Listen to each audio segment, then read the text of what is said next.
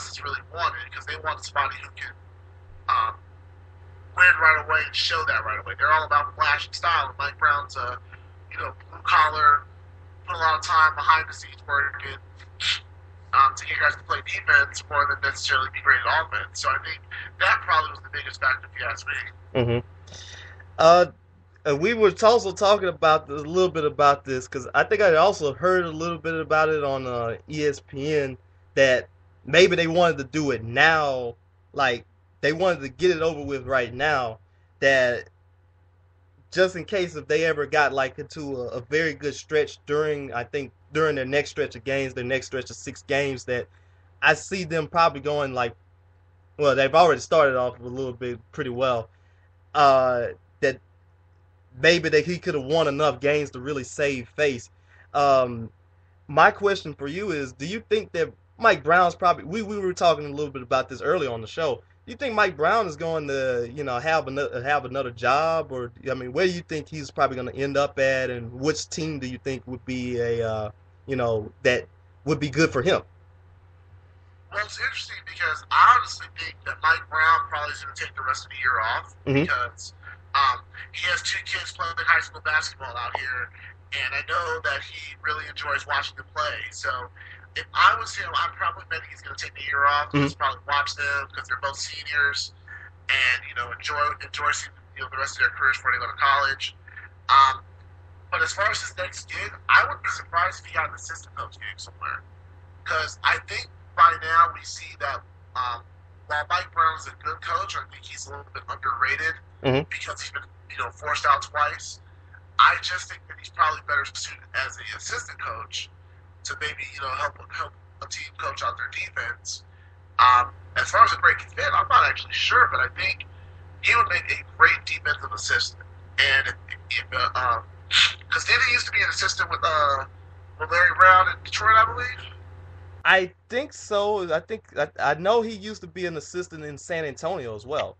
Right. So I mean, he came up in that Greg Popovich system, Mm-hmm. and being an even amount of coach, he'll find a job somewhere as an assistant. But I think as a head coach, I think right now he may be to get like a lower profile job where they don't have maybe the big name stars, so that he can kind of just see what he can do there. But I think he's still a good assistant. I mean, he knows defense very well, so Mm-hmm. it'll be hard. It's hard to say where I think he'll end up, but I think whoever gets him after this year probably is going to get a very good assistant who's going to work hard. Well, let's switch outside of the Lakers for a minute now, and let's talk about some of the other NBA teams. Who has been your surprise so far this season, for you? Honestly, I didn't realize the Knicks were doing so well. I saw that they started 4-0. I mean, I didn't expect the Knicks to be that good this year. But they're looking really good. Obviously, Jeremy Lin turned out to be a great decision because now they have Raymond Felton running around there with Carmelo and company. I mean, who knows what they're going to do? I mean, that Christmas Day game with the Lakers might even be better than I thought. But I think the Knicks definitely been a surprise at 4-0. I heard you guys talking about Chicago at 4-2. I mean, I didn't expect it to be that well, but those 2 teams definitely are my biggest surprise right now as far as who I didn't expect to be well. Yeah, most definitely. And let's also talk about probably the other LA team, also the Clippers. I mean, they really have a deep team. Yeah, I actually saw the game against Portland. And one thing I understand about the Clippers, in LA, it's a Lakers town. Mm-hmm. Lakers first. And the Clippers have always been like the little brother because they haven't been great. So last year, everyone was like, oh, the Clippers did well, but let's see them do it again this year. Well, they're doing it, man. They are deep. I gotta say this. As a Laker fan, the Clippers look very, very, very good. I mean, Jamal Crawford might be the 6th man of the year. I mean, you got a guy who can give you 20 points off the bench, who can score that easily against anybody.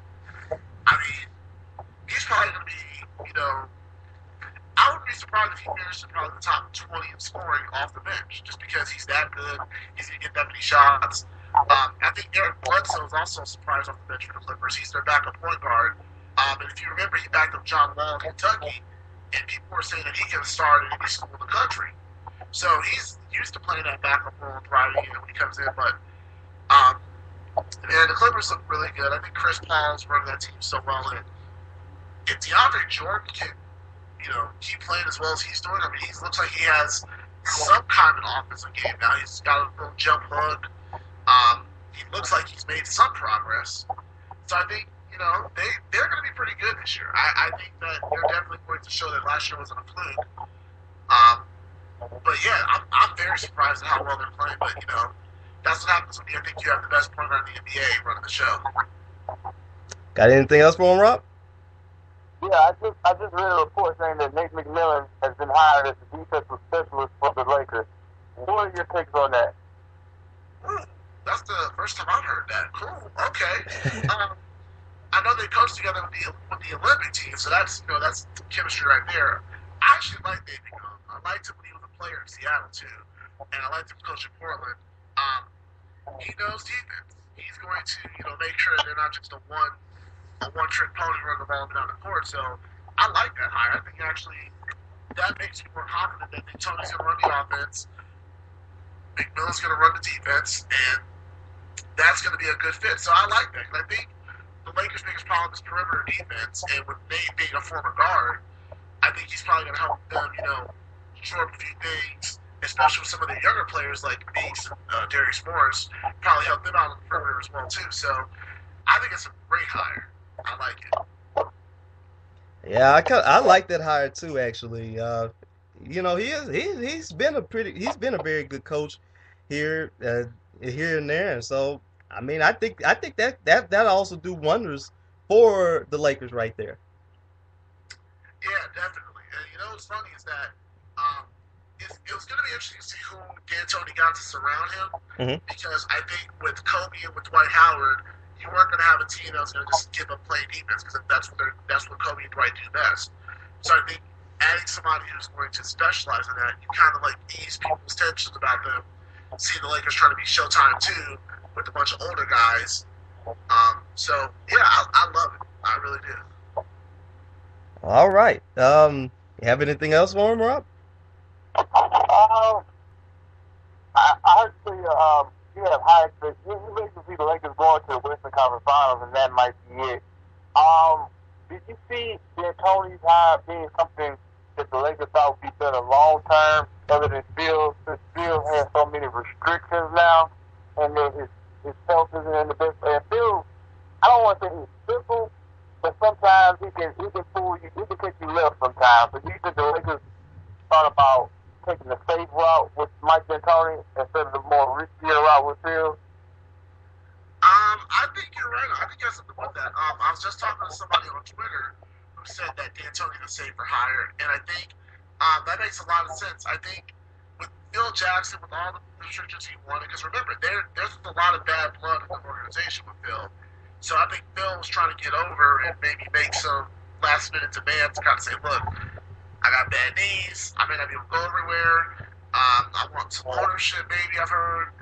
I think Phil kind of wanted to get over because he didn't really like the way that he left the first time, and he knows that they don't like him, so he probably was trying to, get as much as he could. But I definitely think D'Antoni is a safer hire, and with a 3-year deal, that's as long as Steve Nash is there, so he's pretty much going to be maybe the last coach that Steve Nash and Kobe Bryant have. So we'll see long-term what it does.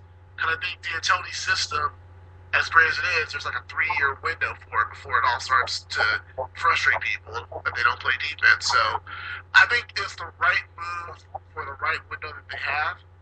But it's going to be interesting to see how it plays out, because D'Antoni's style has never gotten further than the Western Conference Finals. And I'm gonna leave you with this one, and because we're gonna kick off our NFL right after this. But I just want to ask you this: how about our Cowboys? Yeah, man. That was a great win yesterday. Great win yesterday. As I told somebody on Twitter, I said, it's nice to know that we're going to help send Andy Reid packing after that game, I think. Well, thank you very much, Evan. That was a great interview with us. Of course, we're going to try to get you on the show, sometime soon. I hope so. Whenever, like I said, I just had to get you on there for your thoughts about the Lakers today. So, we're going to try to get you on the show sometime down the road as well. All right, man. Appreciate it. Look forward to doing this some more. All right. Take care. Have a nice day. You too. All right. Let's see. So, yes, we will be, we're going to take a little bit of a commercial break. We will be back once again. We're going to talk a little bit about the NFL. We had the Cowboys, like we mentioned, Cowboys won. We're going to talk a little bit about the tie as well. This is the Gafford and Brown Show, and we will be right back in 30 seconds. All right. And we are back once again, the Gafford and Brown Show. Now we're going to talk a little bit about the NFL week. I think this was week 10. Had some pretty interesting games here. The crazy thing here is the Atlanta Falcons. They got their first loss this season to their biggest rival, the New Orleans Saints. That was a pretty crazy game. What do you have to say about that one, Rob? Oh, man, I hate that we didn't have a show last week because I picked the Saints to beat Atlanta.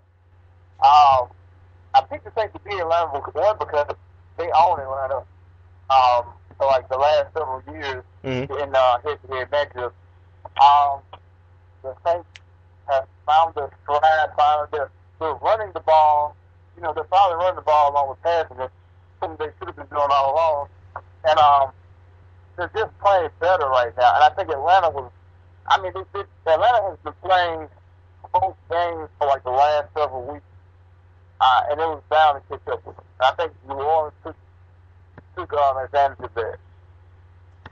And yes, and it's been, and to also touch on a little bit about that too. New Orleans has really bounced back from their start. I mean, 0-4 to now 4-5, and they're pretty much they're really in the mix now for that playoff spot, and they really play some good. They really play some good football. I mean, I saw them making a few stops here that I did not even see them making against the Falcons. And of course, whenever these two teams play against each other, it's always going to be close. The animosity is always going to be high. What do you think about the Saints' chances now in probably making it to like the do you think they still can make it to the playoffs? I think it's still too early to call. Mathematically, they're still in it. But right now it's very early to make a decision on that because you have a lot of elite teams. Let's say, right now in the NFC East, you have Dallas, New York fighting for that spot. Let's say Dallas wins that spot. I see New York probably winning more games than New Orleans. Then you have the NFC North with three teams that could probably make the playoffs in their division with Minnesota, Green Bay, and Chicago. And then you have the NFC West, where you have the 49ers and the Seattle Seahawks who are still in the race, and they're over 500. So it's going to be hard for the Saints to climb out of their hole, and their schedule they have isn't exactly easy because they still have to play Atlanta again, Carolina, Tampa again, and the Dallas Cowboys. So, it's too early to call right now. I'm not going to rule anything out because you never know, but they're going to need a lot of help. Probably have to win out because I don't think 9-7 is going to get it. Oh no, it really is not. Also, another good thing here, as we had mentioned before, the Cowboys and the Eagles played pretty much in a survival type game, which I had the feeling here that the loser was more than likely going to be out of the playoffs, and the way to see the Cowboys kind of survive, your thoughts about that game? Well, the Cowboys, I was going to say they got a little Tebow Holy Water sprinkled on in that game with Zeke getting hurt and Foles coming in because Foles made the game close.